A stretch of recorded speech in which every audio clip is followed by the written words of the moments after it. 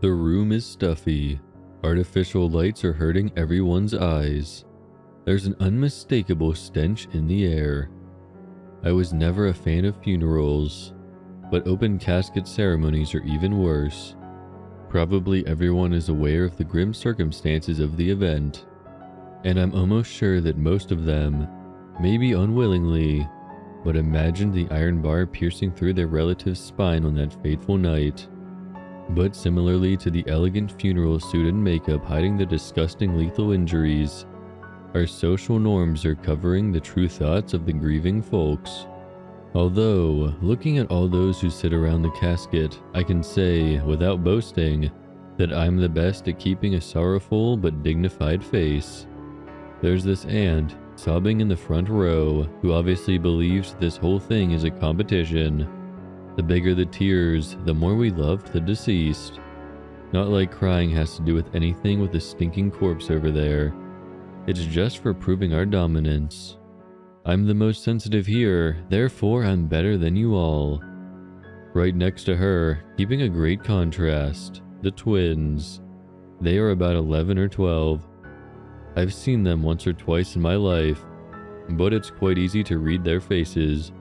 They'd rather be home in the company of their gaming console. I can't blame them.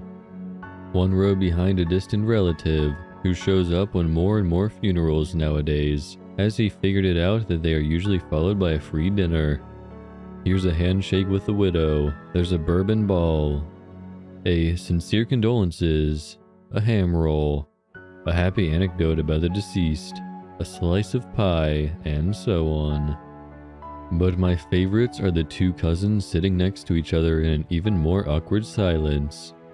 A he and a she who, after a few drinks, give each other a bit more than your usual brotherly kiss. I don't know who made this seating plan, but he is either really clueless or has a twisted sense of humor. If it's the latter, I might not hate everyone in the family.